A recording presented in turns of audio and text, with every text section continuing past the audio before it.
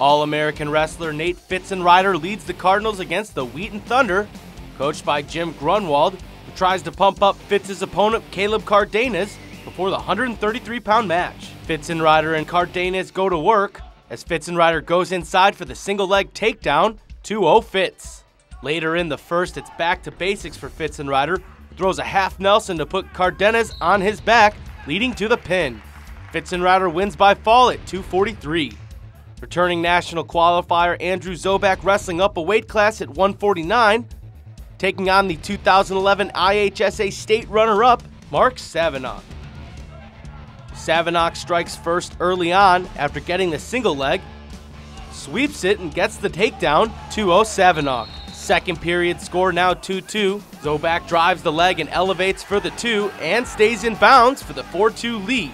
Third period, 5-3 Zobak at this point.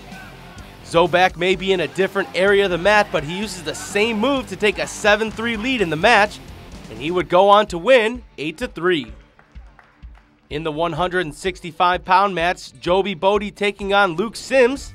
Bodie hits the single leg and drives as high as he can for the takedown and takes a 2-0 lead. Now 4-2, Bodie gets low for another single, one of 5 takedowns on the day. That puts Bodie up 6-2, and he'd win 12-4. Next highest weight class, 174, faces Jason Bonham against Matt McCrary. In the first, Bonham goes for the single, drives under, and eventually clears his legs for 2 to take an early lead. Later in the first, Bonham throws the headlock to put McCrary on his back. About 30 seconds later, he finishes with a pin at 114. Bonham puts North Central College up 35-0, and they'd go on to win the dual meet against the Thunder 35-15. I didn't know I was going to wrestle at all until 10 o'clock last night when Kevin told me, he's like, "You're wrestling 174, and I'm like, okay, 10 o'clock, whatever, no big deal. So for the opportunity, it's really good, and the experience is going to be good as well. Wheaton's really come on strong this year. They had a great recruiting class. They got good coaching. So, I mean, it's definitely important to come here and get the win. And being the first duel, the CCIW duel of the year, it's just a good experience.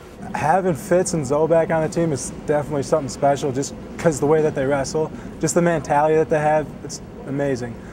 I think the first match we lost was 184, so we put a really good string of matches together in the first place. Yeah, well, we're just getting started. I mean, this is the beginning of our year. We're working on our conditioning, our technique. It's good to get this good competition, always trying to find the best competition, wrestling those D1 schools. It makes you better. Every challenge you get makes you better in the end. North Central picks up their first dual meet win of the year after facing Division I opponents Northern Illinois University and Stanford to start the season. They'll hit the mats next at Olivet on November 19th.